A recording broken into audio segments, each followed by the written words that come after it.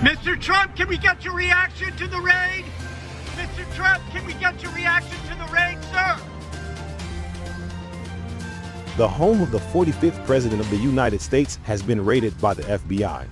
That's according to the man himself, Donald Trump, who issued a lengthy statement just over an hour ago condemning an unannounced FBI raid on his Florida residence, Mar-A-Lago.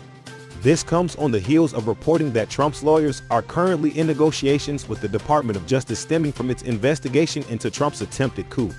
And tonight, it looks like federal agents were executing the next step in one of the investigate missions into the ex-president. The New York Times is now reporting that this raid is related to classified documents Trump allegedly brought with him from the White House. Quote, "The search, according to two people familiar with the investigation, appeared to be focused on material that Trump had brought with him to Mar-A-Lago, his private club and residence after he left the White House.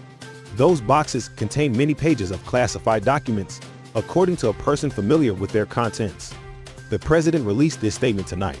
Quote, "These are dark times for our nation, as my beautiful home, Mar-A-Lago and Palm Beach, Florida, is currently under siege, raided and occupied by a large group of FBI agents.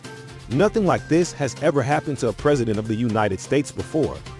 After working and cooperating with you, relevant government agencies, this unannounced raid on my home was not necessary or appropriate.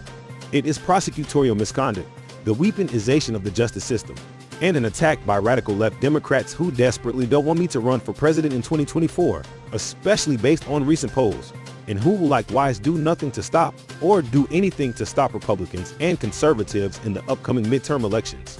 Such an assault could only take place in broken third world countries. Sadly, America has now become one of those countries corrupt at a level not seen before. They even broke into my safe.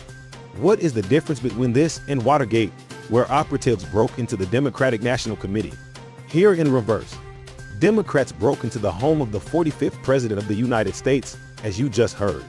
Trump himself admitted that he is cooperating with you relevant government agencies in this investigation. The president is right about one thing. This is a truly unprecedented event.